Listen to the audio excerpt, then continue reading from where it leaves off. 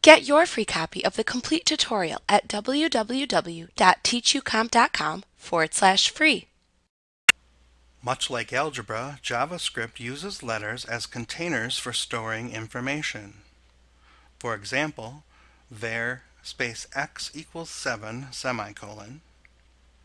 In the previous example, the letter x is assigned a numerical value of 7, declaring that any variables with the letter x will have a value of 7. JavaScript variables can hold expressions as well as single values.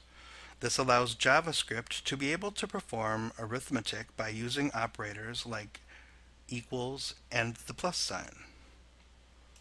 For example, var space c equals a plus b semicolon. JavaScript variables can have single letter names like x or descriptive names like sum or total volume.